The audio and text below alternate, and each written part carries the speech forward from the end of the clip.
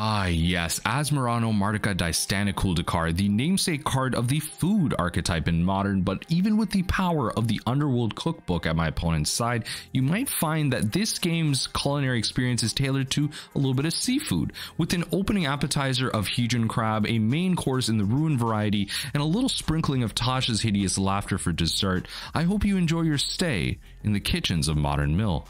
Now, starting this game off, this hand is insane. The double crab, the 2 lands, fatal push, it is the makings of something good. I just need to draw a third land to stop whatever my opponent's doing, because at this point I don't know what's going on with the Blood Fountain, but I do see the Asmo finally hit the yard, and I see Sultai Food.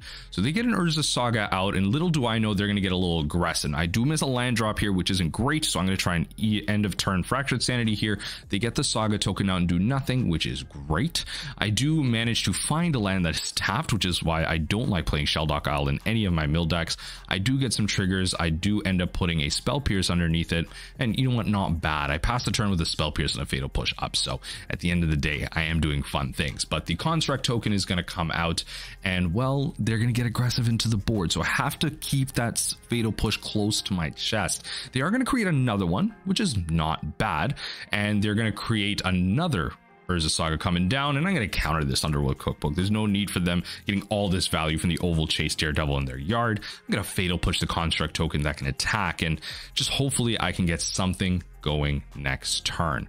Now they pass the turn. On my turn I get the Polluted Delta, and I just kind of pass through. I think my biggest concern is I haven't played against this archetype in a while, so I don't want to just Tasha's and just go. I feel like they might get something going with a Time Sieve and an Asmo, so I don't really want to go weapons down just yet.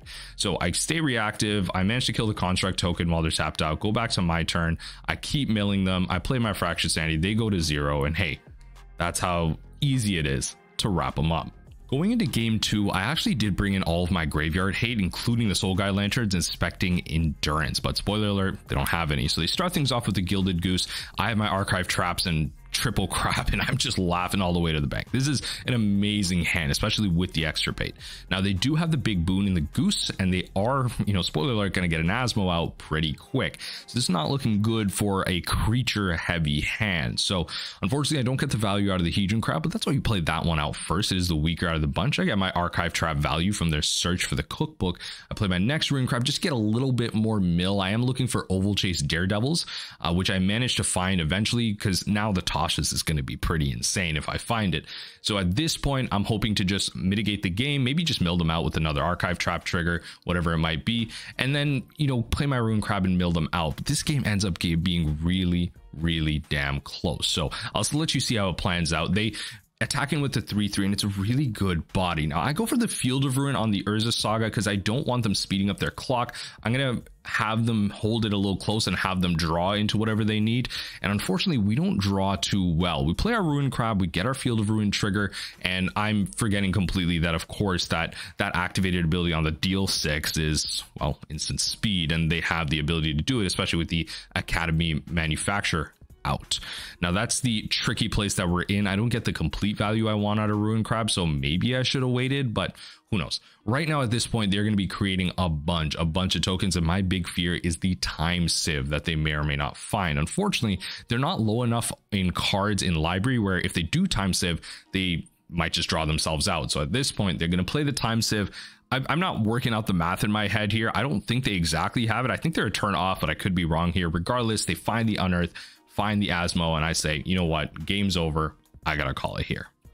Final game of the series here. I bring back in some other key cards. I take out the Soul Guides Lanterns. If you're not going to play Endurance, I don't care about the graveyard. I just need to hit key pieces. Now again, triple crab hand. We're hitting them with the seafood experience, and especially with the Fractured Sanity, we're going to get a little aggressive, right? I don't need the interaction if I can race them.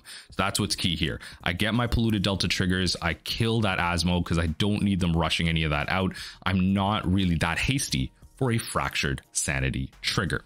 Now things do get a little tricky in this game, but I'll let you see how that eventually pans out. I play the Tashas. I'm hoping to mill actually a couple more. I was hoping to get maybe them down to 16, 15 or so, but oh well, 18 is fine.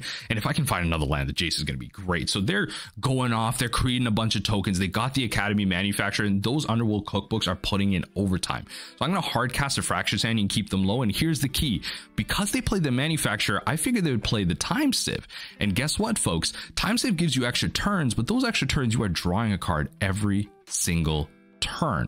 So at 2 cards in the library, they play that, and I think they realize that dealing 1 damage a turn with a Academy manufacturer is not going to do anything for them. GG's.